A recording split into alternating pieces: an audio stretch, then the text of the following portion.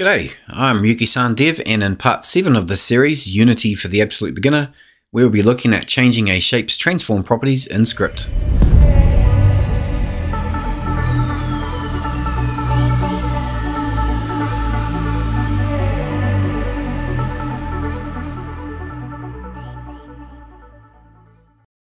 Alright, so today we're going to make a shape move, rotate, and grow with script. We will have a new variable type. We will be introduced to Time.deltaTime and local variables, and we will start using vector3. So let's get going.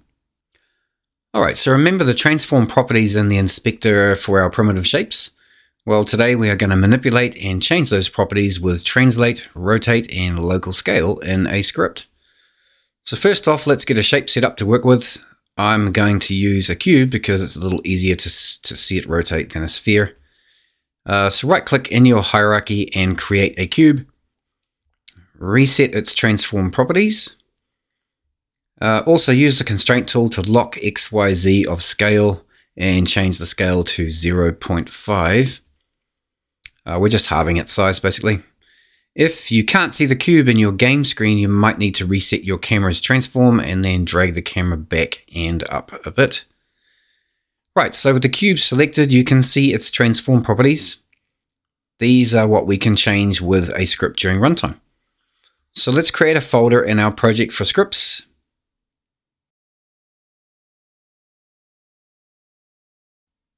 Now right-click the scripts folder and select Create C# Script. I'm going to call mine controller. Now drag that script up and onto the cube. Dragging it onto the cube because that's the object that we want the script to move. Click the cube and make sure the script is attached, and we are ready to start moving this cube around. Double click the controller script to open it in your editor. So inside your start method, type in transform.translate bracket 0, 0, 1 in bracket semicolon. Now, if you are using Visual Studio, it's going to make suggestions the whole time you are typing. It's awfully distracting, I know, but just ignore it for now. Also, be careful not to use the transform with a capital T. We want the one with the small t. So let's rip apart this piece of code for a second. So transform is the component we are accessing. Remember, in the inspector, it's called transform. Don't get the wrong idea here, though. You can't just simply type in the name of any component in the inspector and change things. But for transform, you can. Translate in plain English, well, let's just say it means move. Translate is a method and requires parameters, which are these. And in case you didn't already guess, they are the coordinates for X, Y, and Z. So in this case, we are telling the program to move this cube 1 unit or meter on the Z axis, which works out to be forward. And then we also have, of course, transform.rotate and transform.localScale. We'll get to those in a little bit. So Control S to save, and you can minimize it. Now click on the cube and keep an eye on the Z in the inspector and run. So Z changed to 1 and the cube moved 1 meter forward. Now of course it only moved once because we have this code in the start method. Now double click your script to open it or maximize it and drag that code into the update method. Control S to save and minimize and run again, and the cube shoots off like a bullet. Click on the cube in your hierarchy while it's still running and look at the Z position increasing constantly. Okay, so we've got basic movement, but it's a little too fast, so let's get back into the script. So it's going way too fast because it's running that code once per frame, and with a pretty fast frame rate, that's just going to be too quick. So let's add something to slow it down. Straight after the coordinates in the code, add asterisk space Time.deltaTime. So what does the asterisk mean? Well, in code, it just means multiply. If you've used a calculator on a computer, you're probably already familiar with it. And what is Time.deltaTime? Well, that's seconds, essentially. So now rather than each frame, it's more like each second, it's going to travel 1 meter. It's multiplying 1, in this case, by time. It would run something like this. Time is green because it's a class. If you are feeling adventurous, you can hold Control key down and click time to see what's in the class. Right, save your script, minimize, and run. Well, that's a lot better now, but how do I speed it up or slow it down? So let's stop that and go back into your script again. Now, after delta time, add another space and another asterisk and a space and a 5. Save and run.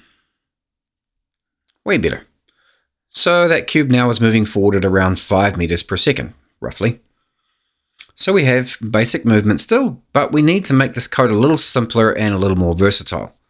So double click your script to open it again. So first of all, let's add a variable for the speed.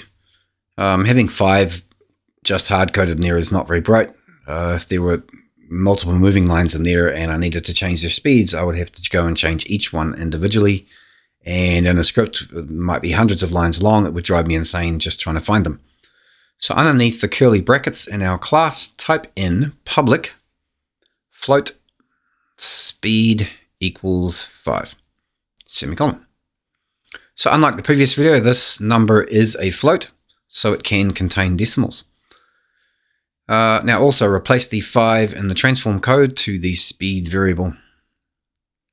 So the coordinate values of 0, 0, 1 are great if you wanted to be very specific to place something or somewhere to move something to, but we are just simply moving in a certain direction, so there is an easier way. In our line of code, replace the 0, 0, 1 with vector3 dot forward. So now your code should look something like this. This code does exactly as it did before. If you hover over the word forward, it actually tells you that it is shorthand for 0, 0, 1. Well, you might ask, can I use back, left, right, up, down words too then? Yeah, you can. They're all in there. Control S to save and minimize. So click on the cube and you can see the speed variable and its value in the inspector because we made it public in the script. So now you can change the speed without having to open the script each time. So let's change it to 1 and run. So while it's running, left click on the speed variable to alter its speed while it runs. You can drag it left and right to change the numbers. You drag it backwards and you can watch the cube go in reverse. Alright, so that's the basics of moving with transform. So now real quick, let's run through rotate and scale. Used in much the same way, let's try rotate. So let's get back in your script again. Rem out your move script line and make a new line with transform dot rotate vector3 dot up times time dot delta time times speed. Now, since speed for movement is going to be a little bit too slow for rotation, let's make a new variable for rotation. So create a new public float and call it rotation speed. And give it the default value of 20. Now change the name in your rotate line to use rotation speed rather than speed.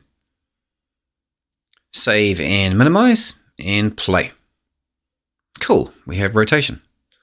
And we can see that new public variable in the inspector so we can change its value. Now in our line of code we said rotate up, so why is it turning sideways? Well, up refers to the y-axis, right? In rotation, the y-axis turns the object sideways. If you look at the cube properties while it runs, y value is changing. It takes a little to get your head around, but you will pick it up.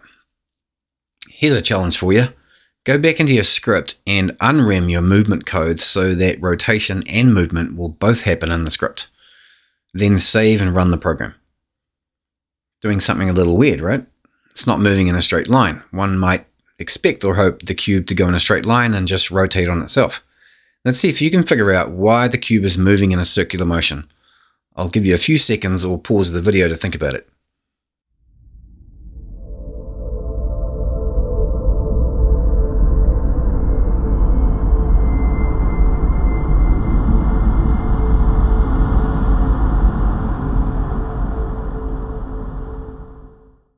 All right, we're back. So the reason for this is the cube moves forward from the position and rotation that it's currently in, right? So the program is following code line by line and then repeats. So the cube first moves forward a little, then it rotates a little. Then the code repeats and moves it forward again, and so on. Only each time the cube is moved forward, it's now facing slightly on an angle. So when it moves forward, it moves in the direction it's facing, which is slightly rotated. So thus, it moves in a circle. If you look in the inspector while it's running, the Z for position is changing and the rotation Y is changing, as you would expect, but you will also see the X in position is changing because of the rotation and movement. There are ways to have the cube spin on its own axis and still have it move in a straight line, which we will get to in another video. Okay, so the last one is scale. Scale code is a little different, so let's get back into your script. Remount your other code and make a new line and type transform.localScale equals new vector3 bracket 1, 1, 1 in bracket semicolon. Well, this code isn't going to work very well if you wanted the cube to grow over time, because each time it runs, it's going to set the size to 1, so it will never get any bigger. In order to make it grow, you would have to increase the number. So we can do this simply by adding a plus before the equals in the line. This is now going to add to itself each time it's cycled. So that's great, but if the game is running at 30 or more frames per second, then it's going to get ridiculously big, ridiculously fast. So we have to reduce the numbers significantly. So let's try changing the ones to 0.001 F. And save. Why the F's after the numbers? Because they are float values with a decimal. Whenever you use a decimal in code, you need to put the F after it. Notice up here there is no F, even though it's a float variable. That's because the default values happen to be whole numbers. Alright, let's save and run this code. Cool, it's growing at a reasonable rate. So another way you could do this is to make use of the variable delta time again. Let's go back into your script. So let's make a local float variable above your scale code. Let's do float cube size equals time.deltaTime. And then replace all the numbers with cube size. What's a local variable? Local just means that the variable can only be accessed from within the method that it's declared in, which in this case happens to be the update method. If I was to try and access or refer to this variable now from outside of update, then I would just get an error.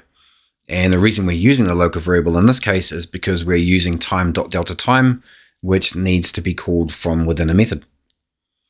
Okay, so let's save this and run. Looks good. So that's increasing the size by about 1 per second. Now, if you wanted to make it even slower, you could edit the variable cube size and divide time.deltaTime by an amount. We could divide it by 2 to make it grow by about 0.5 per second. We could divide it by 4 to grow it at 0.25 per second, and so on. You get the idea. I'm going to try divided by 4. Save and run. Cool. Here's a little test for yourself. Go back in your script and replace the division number 4 with a new public variable so that you can alter the speed in the inspector. So there are other ways you can slow things down with things like IEnumerator and wait for seconds, which we will get to later on in the series. Okay, so that's about it for basic transforms. Now, just one small thing to show here. If you are using Visual Studio, then on a new line, type in transform.translate, and then after you hit the first bracket, you will see a pop-up with 6 possible parameter layouts that you could use, depending on what you wanted to do. You will see contextual menus like this pop up all over the place, and they can be pretty helpful if you forget the parameter syntax for something or if you want to try something new. Now, I was going to throw in input in this video to control movement with your keyboard, but I'm trying to keep these videos in kind of bite-sized pieces around 15 to 20 minutes long. I think if I put input in there, it's going to make it too long. So I think we've got enough here to play with and get accustomed to. So let's have a look at what we've covered today. So we have covered transform.translate for movement, and transform.rotate for rotation, and transform.localscale for scaling. Also used a new variable type float. We also used Time.deltaTime to slow things down. We're going to be using that a lot. We used a local variable in our update method, and we used some operators to change variables and statements. So in the next video, I think we're going to go through input and couple it with these movements to make the cube go forward, backward, left, right, up, down, grow, shrink, all that stuff. So I hope to see you in the next video.